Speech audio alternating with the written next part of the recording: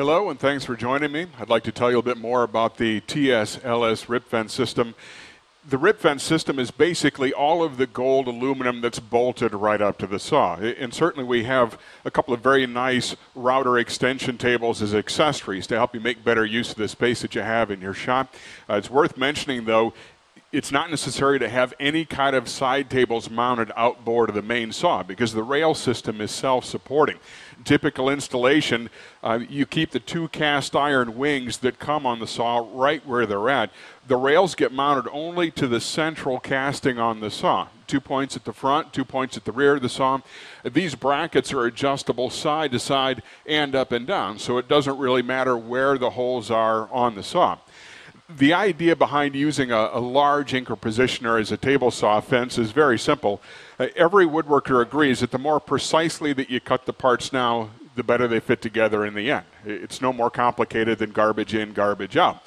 Rather than you measuring that distance by eye or using the scale and the cursor that's on the front rail of your saw now, an LS positioner is mechanical. It's got a scale and a cursor in a different location, but what happens every time that you lock it, it does the smallest amount of fine tuning to the fence position on top of what you've done by eye.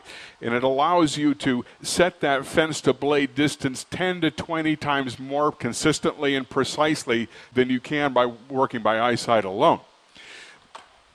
The best way to illustrate that's with a series of cuts, and I'm going to make a total of 17 cuts for you during the demonstration. The first three of those cuts, honestly, are not terribly exciting. There again, the reason that you bought a saw in the first place is not terribly exciting either. At the start of a project, you need to cut the boards the right width. You might need a few parts perfect at 10 inches wide.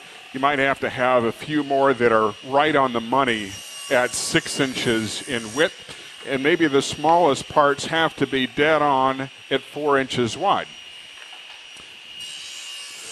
One of the first things that people discover about the INCRA systems is that they're very efficient to use.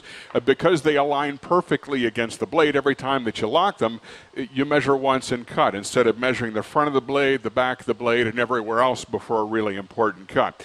And that efficiency is good, but when it's time to start gluing things together, what really matters is how close to each of those three dimensions you actually got.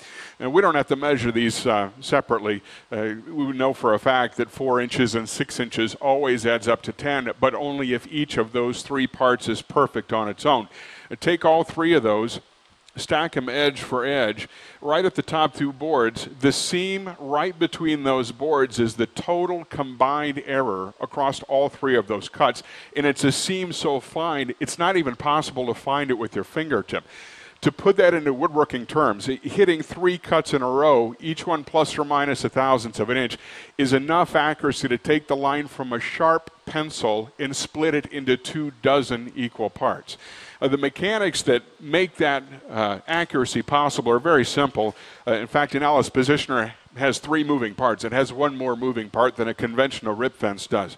Right up here on the front of the carriage, there's a 3.5 foot long steel lead screw, and that screw is rolled out with 32 threads per inch to match the fractions we plan our projects in. There's a high pressure clamp here that drives a matching set of those steel threads so that every time that you lock it down, those threads mesh and it causes the fence to instantly center up on only the closest perfect 32nd of an inch, and it won't let you miss by more than 0.02 of an inch. In other words, instead of you tapping the fence and trying to line up the lines by eye, when you lock an INCRA positioner, it will line up the line on the cursor and the scale for you automatically. That's where the accuracy comes from, and that's what also makes it completely repeatable, even if you need to duplicate parts 2 weeks, 2 months down the road. That's exactly what I'd like to demonstrate for you next.